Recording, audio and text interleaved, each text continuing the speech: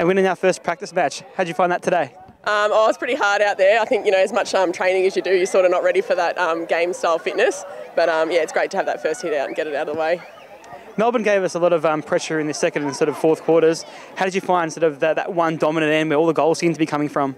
I was good, but I think we made more use of it than them. So when we had a dominant first and third quarter, so we managed to, make more use of it than they did. There was plenty of excitement amongst the group earlier in the week. Do you think it's good to have that first win out of the way? Yeah, absolutely. We had a really big build-up to the game, but, we've got to knuckle down again for the next 2 weeks and get ready for round one. We were up against it at half-time. What was the messaging from within the group to turn it around?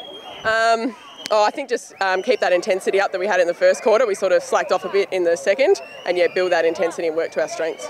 How would you describe your role across the ground today? Lots of running. Just being that second ruck for Emma King. Obviously, I'm not one of the tall ruck competitors in the competition, so using my running capacity, and then playing as that high forward role.